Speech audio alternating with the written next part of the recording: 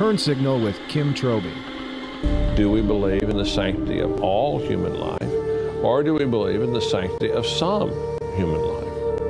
That one question characterized the struggle that took place in Florida in 2005. Terri Schiavo, a severely disabled woman, was at the center of a bitter battle between a husband who wanted to remove her feeding tube and her family. Terri's brother, Bobby Schindler. We didn't think any court would ever decide to remove Terri's feeding tube, to have her starve and dehydrate to death, when there was a family that was willing to take her home and care for her. Yet that's exactly what happened.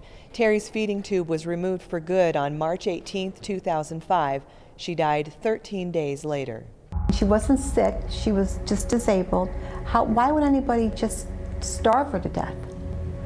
She had very profound brain injuries. I mean, you would not expect her to respond like a normal person. That didn't mean she had to die.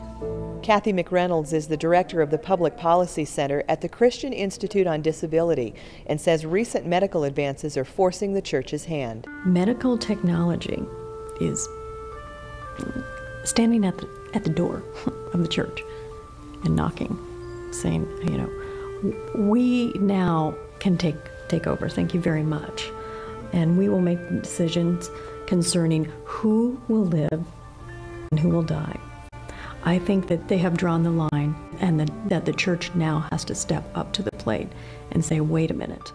Terri's family has formed the Terri Schiavo Foundation to help fight for those who can't fight for themselves.